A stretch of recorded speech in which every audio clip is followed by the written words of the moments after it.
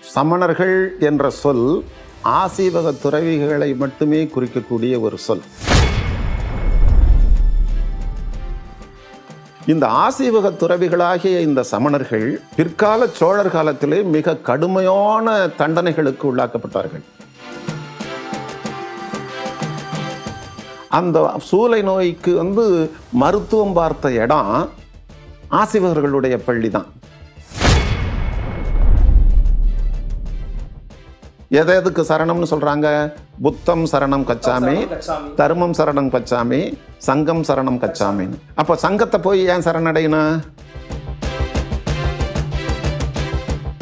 சமஸ்கிருத எதிர்ப்பு, வேத எதிர்ப்பை உள்ளடக்கிய கடவுள்கள். அதாவது சிவனும் திருமாலும் சமஸ்கிருத வேதத்தை எதிர்த்தவர்கள். அப்போ இந்த போட்டியில், சமஸ்கிருதத்துக்கும் தமிழுக்குமான போட்டியில் இந்த ரெண்டு கடவுள்களுமே எதை ப்ரிஃபர் பண்ணியிருக்காங்க, எதை தேர்ந்தெடுத்திருக்காங்க? தமிழ் தான் தேர்ந்தெடுத்திருக்காங்க. அப்போ இந்த ரெண்டு கடவுள்களையும் இந்து கடவுள்னு சொல்றதே தப்பா இல்லையா? திருமகள் அப்படின்னு சொல்லக்கூடிய இந்த இலக்குமிங்கிற பெண் தெய்வம் ஆரியர் வருகைக்கு முற்பட்டது, வேதத்திற்கு அப்பாற்பட்டது, வேதத்திற்கு உரியது அல்ல. நீங்க ஒவ்வொன்றையும் தோண்டி துருவி பார்த்தீங்கன்னா அங்க வைதிகத்துக்கு இடமே கிடையாது. எல்லா இடத்துலையும் தமிழ் தான் நிற்குது. அங்க தமிழ் தான் நிற்கும். ஏன்னா இது சமஸ்கிருதத்துக்கு எழுத்து வடிவத்தை கொடுத்த மொழி. பேய் பிசாசை விட கடவுள் பயம் ரொம்ப அதிகமா போச்சு இல்லையா? அதனால தானே பயபக்தின்னு சொல்றோம்.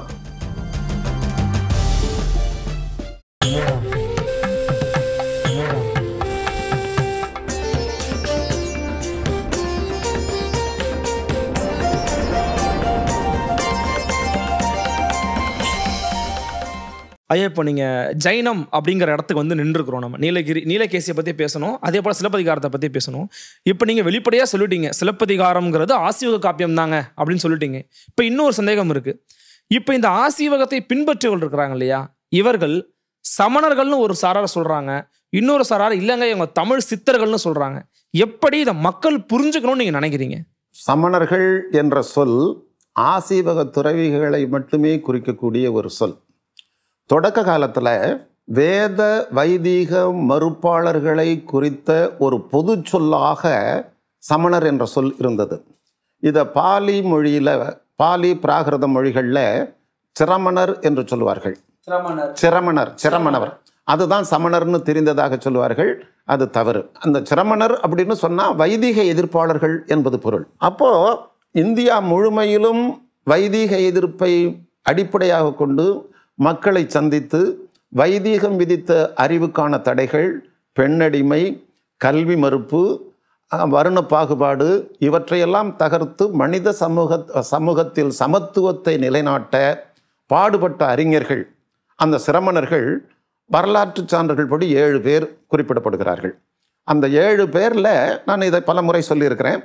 பக்குடுக்கை நன்கனியார் ஒருத்தர், நரிவிரு தலையார் ஒருத்தர், நம்ம ஆசீவகத்தை உருவாக்கிய மர்க்கலி ஒருத்தர், அவருக்கு துணையாக வந்த பூரணர் ஒருத்தர், அப்புறம் சஞ்சய பேலட்ட புத்தன்றவர், மகாவீரர் புத்தர். இந்த புத்தரையும் மகாவீரரையும் சேர்த்தே சிரமணர்கள் என்று சொல்லக்கூடிய மரபு இருந்தது. ஆனால் புத்தர் தனக்கென்று ஒரு புதிய சமயத்தை உருவாக்கி அதற்கு பௌத்தம் என்று பெயரிட்டதற்கு பிறகு பௌத்த சமயத்தை சார்ந்தவர்கள் எல்லாம் பௌத்தர்கள் என்று அழைக்கப்பட்டார்கள். அந்த சிரமணர் என்ற சொல் அவர்களுக்கு தேவைப்படவில்லை.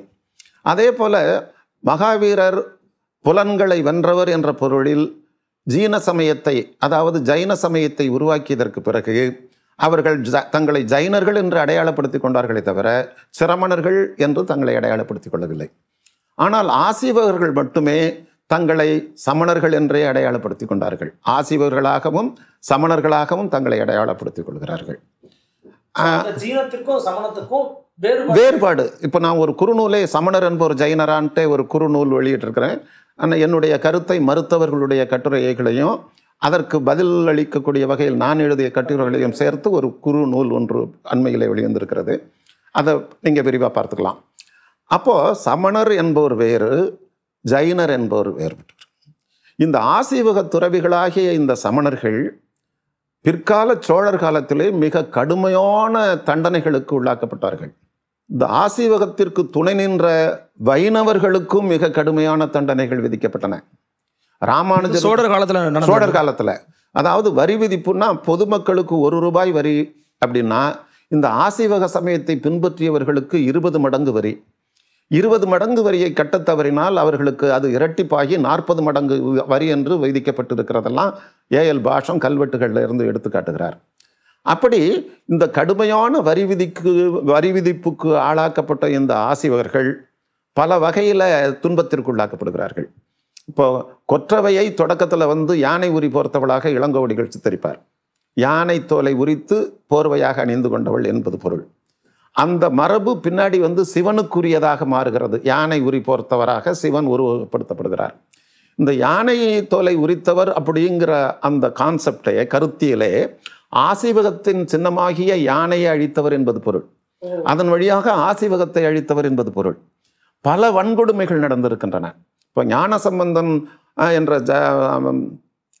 காளாமுக பிரிவை சார்ந்த சைவ நாயன்மார் 8000 சமணர்களை கொன்றார் என்பதாக வரலாறு இருக்கிறது. திருஞான சம்பந்தர் பதிவு செய்யப்பட்டிருக்கிறது. அந்த 8000 பேரில் ஒரு 7000 பேராவது ஆசீவக துறவிகளாக இருப்பார்கள். ஒரு 1000 பேருக்குள்ள பௌத்தரும் ஜைனரும் வருவாங்க. ஏன்னா திருஞான சம்பந்தர் காலத்தில் ஆசீவகம் தான் செல்வாக்கு பெற்றிருந்ததை தவிர பௌத்தமும் ஜைனமும் அந்த அளவிற்கு செல்வாக்கு பெறவில்லை. அந்த அளவுக்கு இல்லை. அப்போ தான் பரவ தொடங்குது ஜைனம்.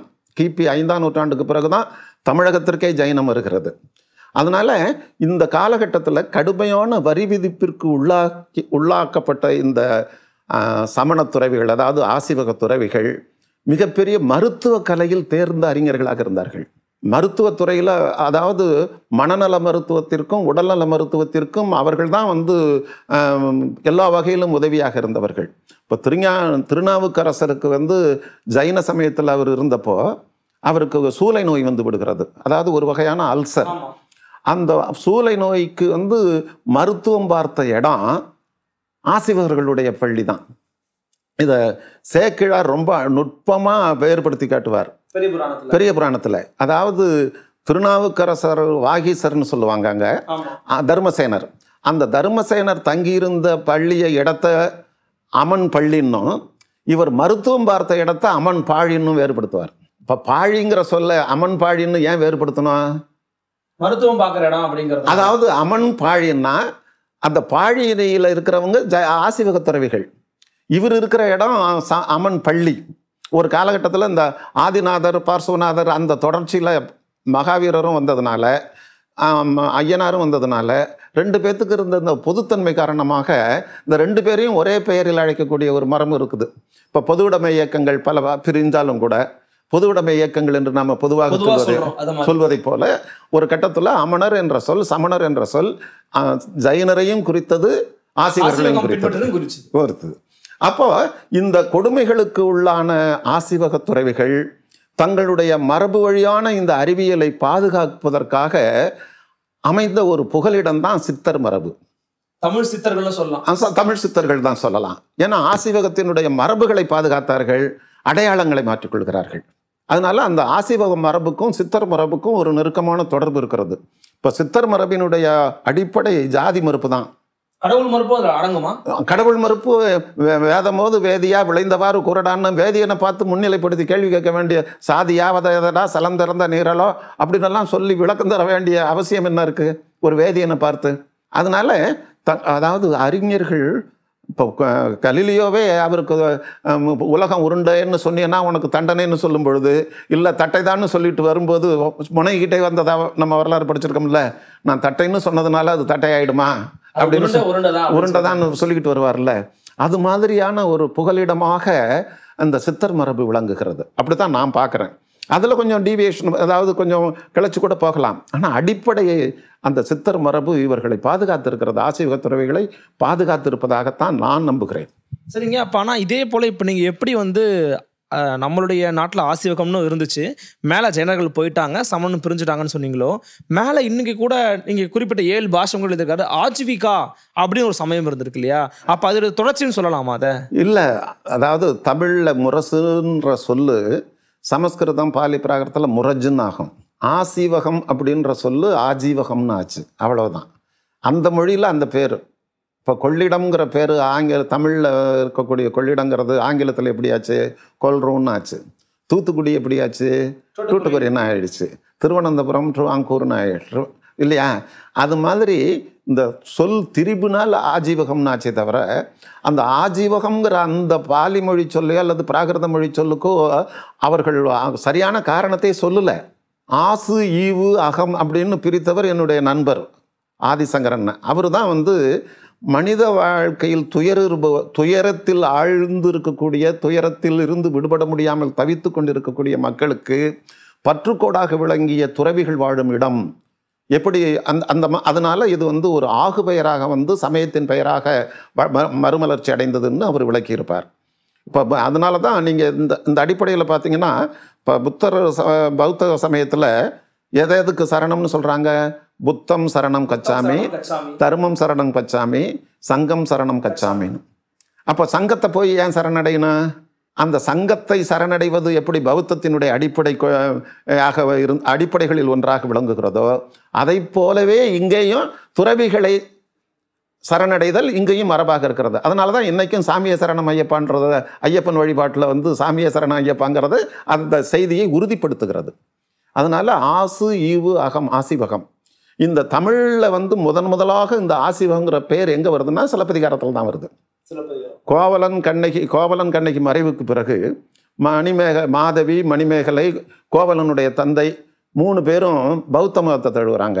இப்போ கண்ணகியினுடைய தந்தை, ஏன்னா கோவலனுடைய தாயும் கண்ணகியினுடைய தாயும் அந்த அதிர்ச்சியில் இறந்துடுறாங்க. அதற்கு பிறகு கோவலனுடைய தந்தை மாதவி மணிமேகலை இவங்கெல்லாம் பௌத்தத்தை தழுவுறாங்க. கண்ணகியினுடைய தந்தை ஆசீவகத்தை தழுவுகிறார். அப்போது இதில் என்ன பெரிய கொடுமைன்னா, சிலப்பதிகாரத்தை நமக்கு முன்னே இருந்த பல அறிஞர்கள் படிச்சிருக்கிறாங்க, விளக்கியிருக்கிறாங்க, நூல்கள் நிறைய எழுதியிருக்கிறாங்க. இந்த ஆசீவகத்தை தழுவினான் கண்ணகியினுடைய தந்தை அப்படிங்கிற செய்திக்கு பிறகு மணிமேகலையில் ஆசீவகம் பற்றி வருது, நீலகேசியில் ஆசீவகம் பற்றி வருது, பல பாடல்கள் ஜைன நூல்கள்லேயும் ஆசீவகம் பற்றி வருது.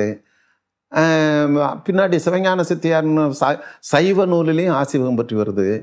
இவ்வளவு நூல்களில் ஆதாரங்கள் கிடைத்தும் ஒருத்தர் கூட அந்த ஆசீவகம் பற்றி ஆராய தொடங்காதது எனக்கு உண்மையிலேயே அதிர்ச்சியும் வியப்பும் தான். இவ்வளவு வெளிப்படையா இருக்கும்போது சிலப்பதிகாரத்தை பற்றி இவ்வளவு விரிவாக வக்கணையா பேசுவாங்க. எவ்வளவோ பேர் சொன்னாங்க, சிலம்பு செல்வராக சிலம்பொலி செல்வராக எல்லாம் ரொம்ப பேர் விவரங்களுக்கு சிலப்பதிகாரத்தில் முக்கியமாக கண்ணகியினுடைய வரலாற்றோடு கண்ணகியினுடைய தந்தை தழுவின சமயத்தை பற்றி இவங்க ஏன் ஆராய்ச்சி பண்ணல? எனக்கு காரணம் நீங்க நினைக்கிறீங்கய்யா? எனக்கு என்னன்னு தெரியலப்பா. நான் மற்றவர்களை, அதாவது என்னை விட பேரறிஞர்கள், அவர்கள் பெரும் புலவர்கள், பேராசிரியர்கள். ஆனால் அவங்க கண்ணில் இது ஏன் படலை? ஒருவேளை எனக்காக விட்டு வச்சுட்டு போனாங்களோங்கிற நான் அப்படி நினைச்சுக்கிறது. நிச்சயமா அதுவும் ஒரு மிக முக்கியமான ஒரு ஆளுமையை சமூகத்துக்கு கொடுத்துருக்குன்னு சொல்லலாம். ஐயா, இப்போ நீங்க சொல்லியிருந்தீங்க, இப்போ தமிழகத்துல மட்டுமே இல்லை, பல இடங்களில் எச்சங்கள் இருக்குன்னீங்க. வேற எந்தெந்த மாநிலங்கள் அல்லது நாடுகளில் இதற்கான தொல்லியல் எச்சங்கள் இருக்குன்னு நீங்க நினைக்கிறீங்க? அதாவது தம்பி, இப்போ ஐயனார் கோவிலில் பல இடங்கள்ல, இன்றியமையாத ஐயனார் கோவில்களில் லாடமுனின்னு ஒருத்தருக்கு கோயில் இருக்கு. லாடமுனி, அதாவது ஐயனார் பேர்லேயே இருக்கக்கூடிய மணப்பாறையில் நல்லாண்டவர் கோயில்னு ஒன்று உண்டு. அந்த நல்லாண்டவர் கோயிலில் அந்த லாடமுனிக்கு கோயில் இருக்குது. மதுரை ஆனைமலை அடிவாரத்தில் அந்த லாடமுனிக்கு கோயில் இருக்குது. அழகர் கோயிலில் லாடமுனிக்கு கோயில் இருக்குது. இப்படி பல இடங்களில் லாடமுனிக்கு கோயில் இருக்குது.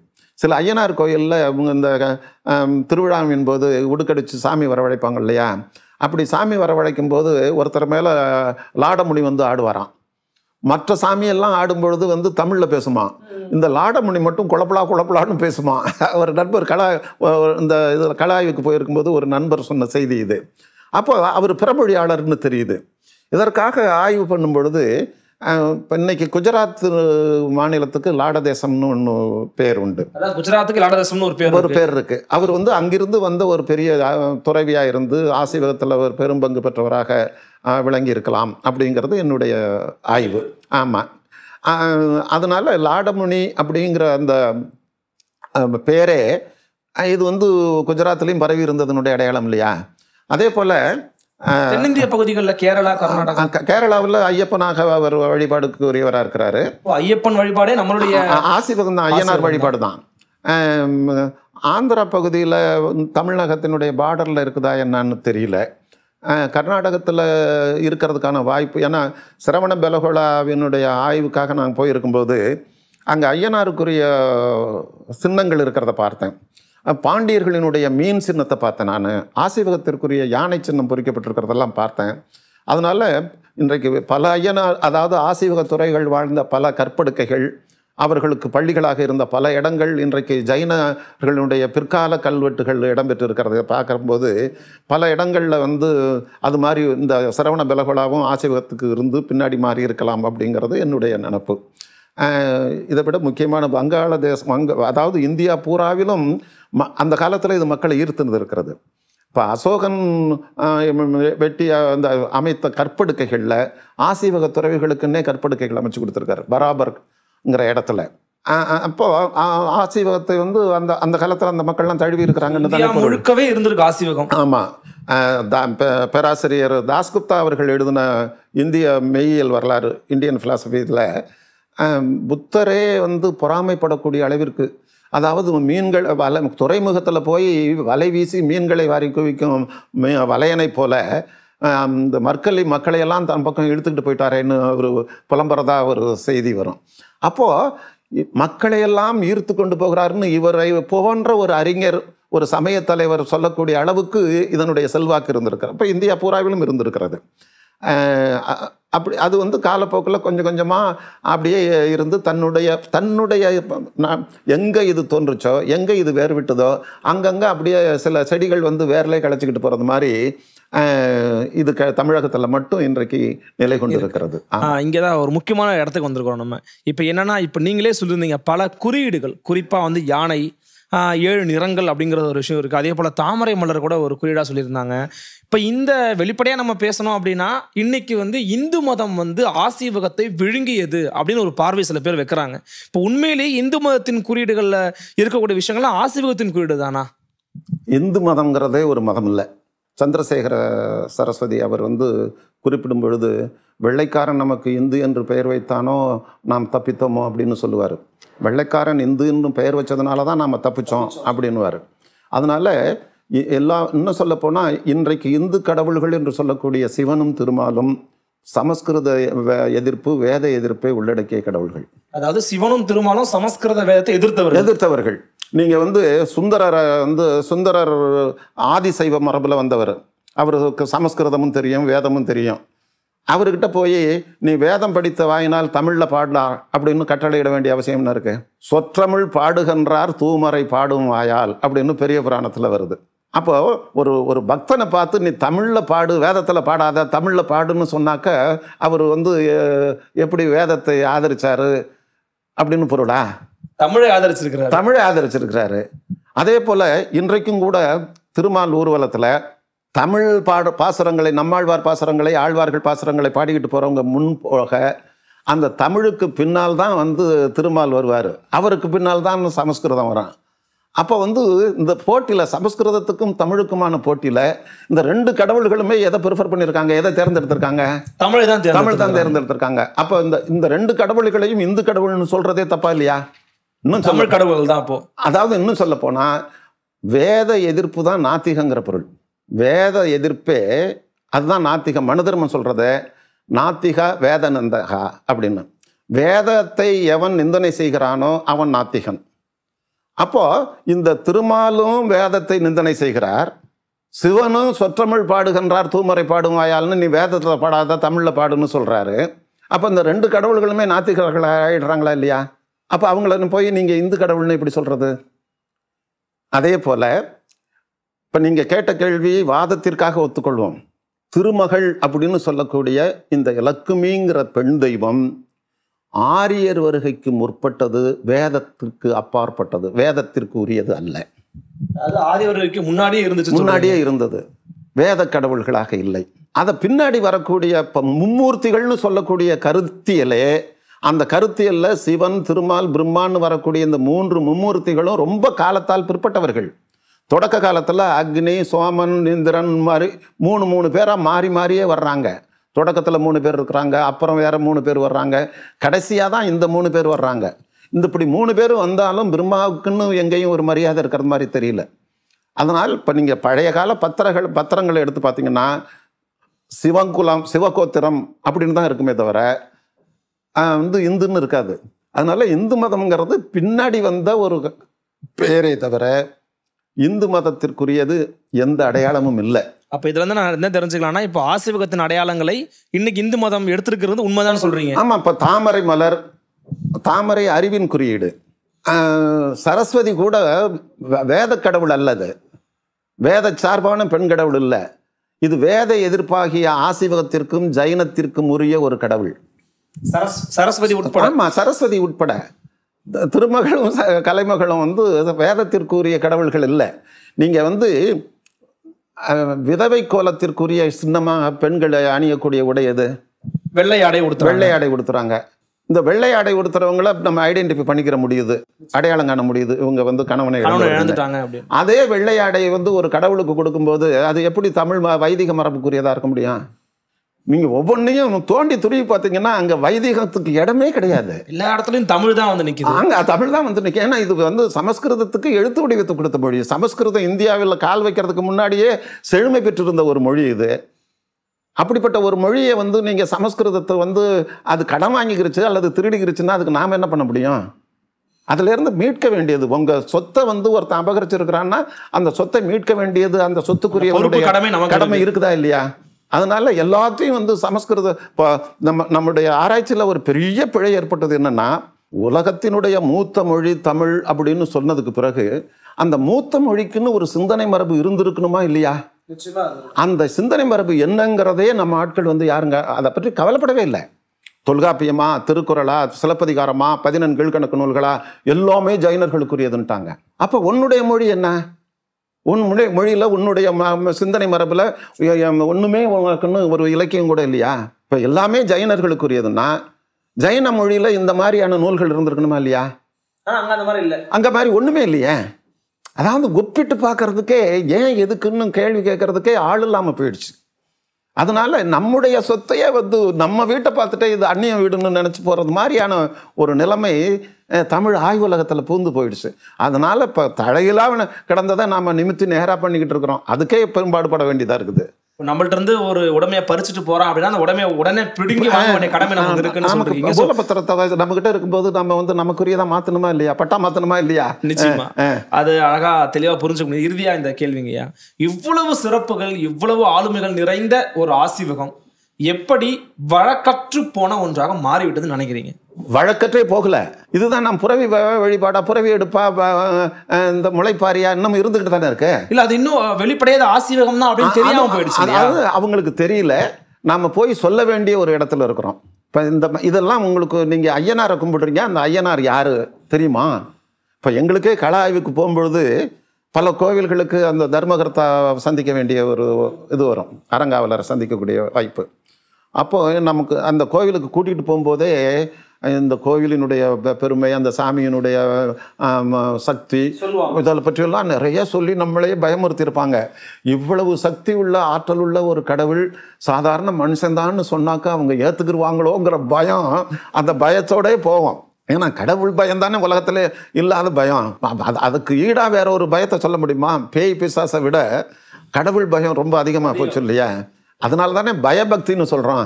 பக்தின்னு மட்டும் சொல்லல, பயபக்தின்னு சொல்றோம். பயத்தோடு கூடிய பக்தி. அது ஏதாவது பண்ணிவிடுமோ, கண்ணை குத்தி விடுமோ, காதை செவடாக்கி விடுமோங்கிற பக்தி. கண்ணை குத்திவிடுங்கிற ஒரு பயம் இருக்குல்ல.